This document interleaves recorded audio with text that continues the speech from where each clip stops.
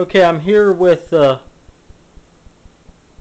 19 around 65 Sweda Model 46 cash register that I found this machine on the eastern shore of Maryland in a old tractor trailer that a lady had, and I actually got this machine for free as part of a little set that I was buying from her. I got two of these. This machine was in very, very bad condition, as you can probably see from some of the earlier videos. This machine was completely trashed. All inside was really, really bad. So what I did is, since the Sweda is my favorite register besides the National 52, I have a bunch of Swedas, and most of them don't work, and I've been working on them for a long time. So what I did is I took a bunch of parts that I had, and I decided to take little bits of all my machines and make one. So I did a complete restore with parts from different machines to make one great machine, which this is the machine that ended up as the result. So it's all original, just the parts have been restored. The top the top plate is the original customer plate that the customer would see on the other side. I'll show you this side. What they would do is this would show them where to go for service. So if you were the customer in McDonald's in about 1970, this is what you would see at the counter.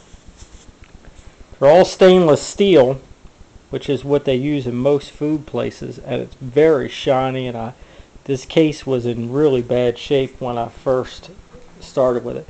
So I replaced everything on this, and the motor was replaced. A few gears were replaced. I don't have the keys, but luckily this machine doesn't need them because it's set in the register mode.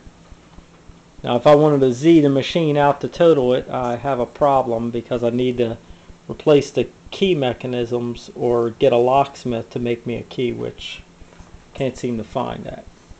So I'm going to run it a few and demonstrate exactly how this machine works for anybody who's never seen a cash register work. First off, in here I'm going to turn the printer on so that we can get a receipt.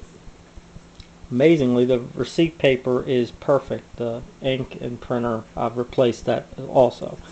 So you have two modes here. You have just regular ring up, and then you have charge, which actually in McDonald's they didn't have charge. This original internal of this machine wasn't McDonald's, but it's been converted. So for this demonstration we'll just use the star. So you push the key, and when you push it you can turn it and it locks it. So then you have your departments 1, 2, 3, 4, and 5, and your tax key. So this could be whatever you want it to be. So we'll just push 1 and $1.95, and this is called the motor bar, and it rings up. Then you hit, each time you have to hit the department. So you would just ring up, and then if you hit this again, it gives you a subtotal. You see the S, and you can hit your tax, 10 cents, total the machine, the drawer pops, and you get your receipt. And for being an old machine, it does the same thing as new modern machines. It cuts it for you. And so this is the receipt that you get, and you can see this printer prints perfect. And unlike cash registers today, if you notice, I'll have to sit this down, if you notice on this, the sale rings from the bottom and the total ends up on the top. Versus receipts you may see today, they start here and move down and your total's at the bottom. So on the Sweda 46, your total is at the top.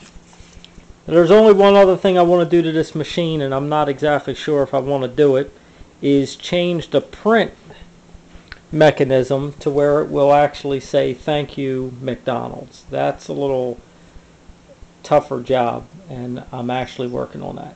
So that's the end of this restoration of this Sweda. You can see it is in perfect condition, and I'm dating it to around 1965 to 70. Was used in McDonald's all the way through 1983.